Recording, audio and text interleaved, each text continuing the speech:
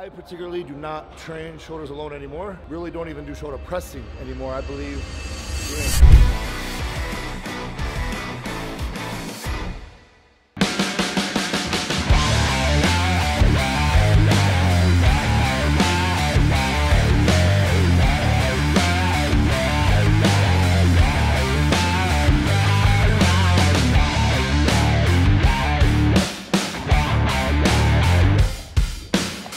normally I would start with like incline cable, but cable stations are a little occupied, so which is fine, it's okay. So we'll substitute for incline dumbbell.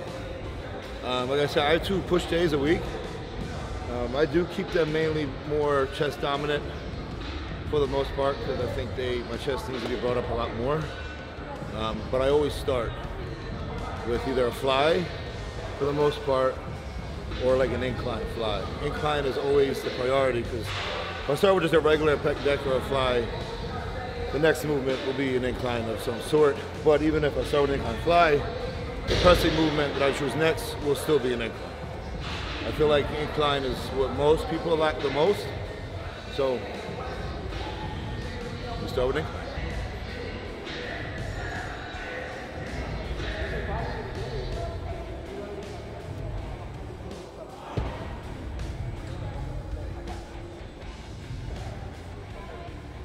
I felt pretty good. About 15 reps. So we'll do another set here. Try and match it. Hey!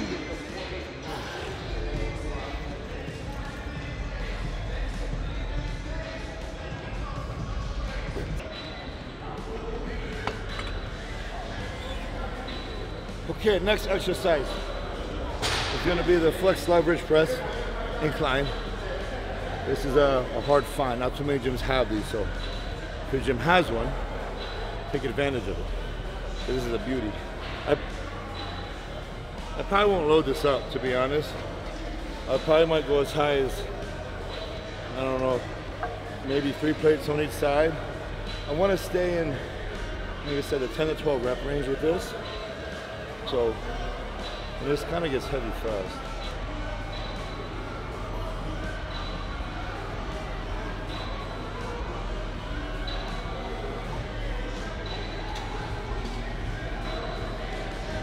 Actually, probably could do that.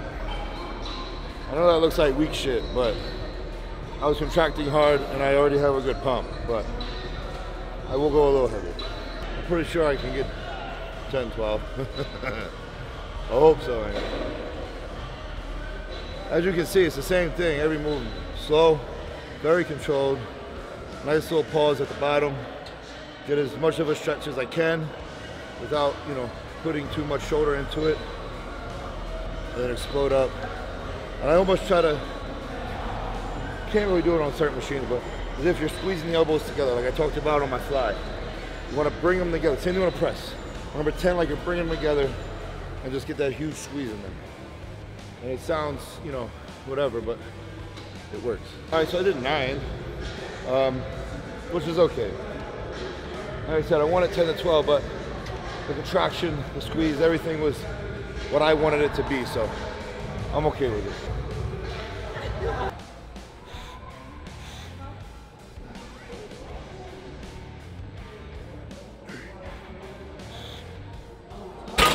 Oh. Let's go 1 rep less than the last, which is fine. So, like I said, incline's top priority, so we're going to do a 3rd set. I'm going to lower the weight a little bit, just so I can get, I'll probably end up getting the same amount of reps, honestly. All right.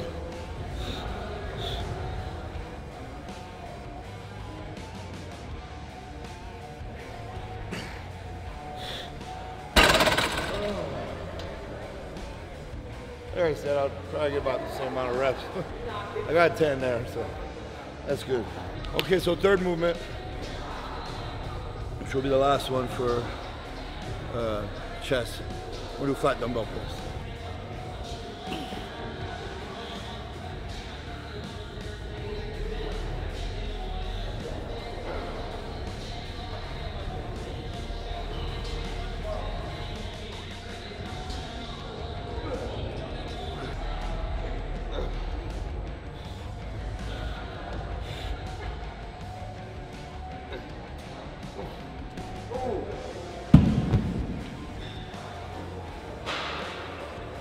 reps. 90s are heavy, so we're gonna get like 12 to 15. Stop. Go a little lighter. Sounds so shitty. 90 pounds, a little lighter. I want to get, like I said, a 12 to 15. I went pretty heavy over there as far as reps. I can't even say heavy anymore. Because compared to used to lift, people are like, hey, fucking heavy. So in terms of reps, I want to go a little lighter so I can hit the rep range I want. People will laugh at this, but they see the chest is improving. That's all that matters.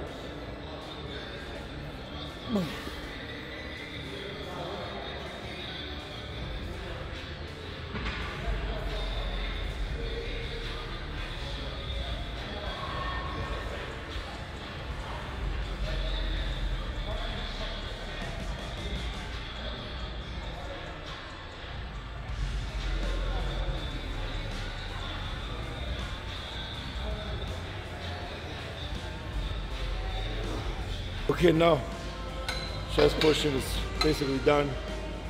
Now we'll move on to shoulders. We're going to start with side lateral raise. Basically, I'm going to show you guys how you can construct a shoulder workout doing a push-pull leg split. I particularly do not train shoulders alone anymore. Really don't even do shoulder pressing anymore. I believe doing a high incline, even though it will hit a little bit of upper chest, that will also hit the front delt, which is mainly what we want. I did find over the years for me, too much shoulder pressing created a lot of shoulder issues, so to speak. So for me, since I am more chest dominant, what I like to do is after I train chest, I come over and do shoulders. And no matter what, even when I started with when I have my own shoulder day, I would always start with some sort of a lateral, some sort of a side lateral, and then I would go into a front delt or some type of rear, and then if I was feeling good, I would end with a press then. But now, since I really don't do much pressing, I'm only going to do 2 to 3 shoulder movements today. We're going to start with the side laterals and probably even go into some type of shoulder superset, which in my opinion will create big round shoulders. It's just a lot of volume and a lot of blood within there. So we're going to create a lot of blood right now in the shoulders, what I think works best. Now I'm going to do a superset with just the barbell. I actually seen Mike, Dr. Mike, that is, put somebody through a shoulder workout that I thought, I did this once, but this was really, really effective, and you really don't need much weight.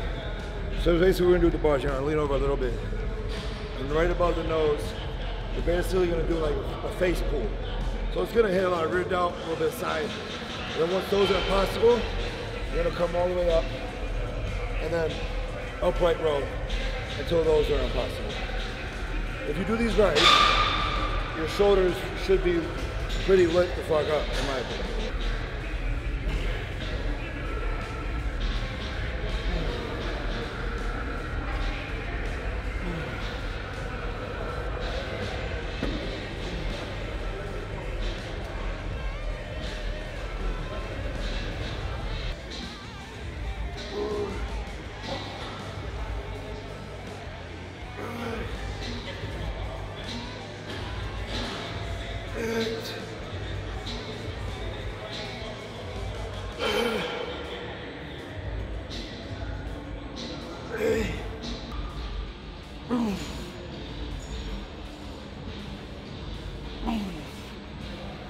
That was pretty much the chest and shoulder portion. Now we're gonna do 2 tricep movements. Pretty much, this is how I pretty much structure my push-pull legs. Push days usually have 3 chest movements, 2 shoulder movements, 2 tricep movements, and then at the very end, I either end with dips, just to kind of hit the whole overall of it all, or some type of push-ups at the very end, just to really finish everything off and fry it. So today, we'll do push-ups since the last push day was dips.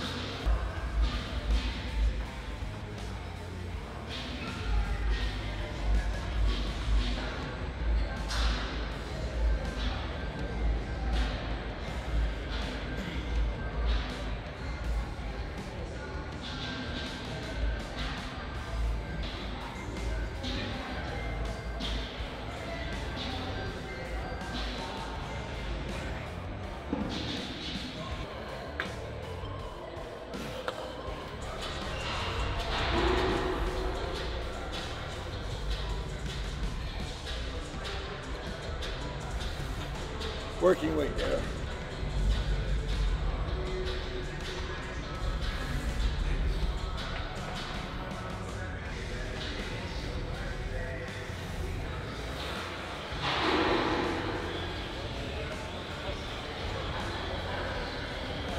To end the whole workout, either dips or pull-ups. So this week we'll do some pull-ups, or push-ups, for about 2 to 3 sets. Just shy of failure. Create a good pump, good stimulus.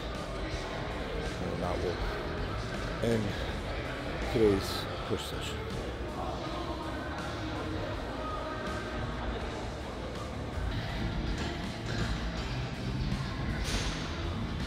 All right, so today was push day, but just so I wanted to make this more of a shoulder type thing for you guys, so you know what I think is right to structure a good shoulder workout. I do think when you're just starting out, sticking to the basics is what works.